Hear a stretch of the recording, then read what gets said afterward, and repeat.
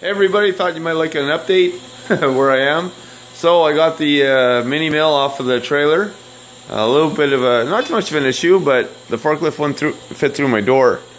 So what we did was the old trick of putting rollers underneath. And we got it to there, and we stopped because I wanted to have access to the cabinet to hook it up.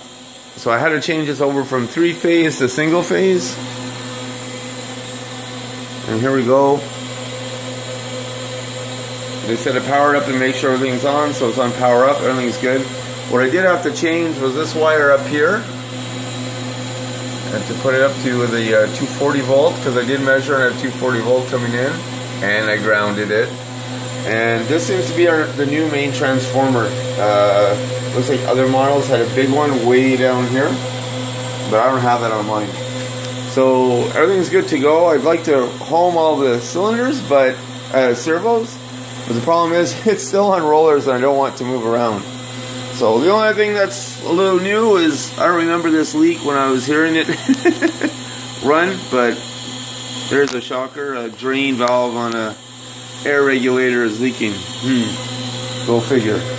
So everything's all in. I got some cleaning up to do.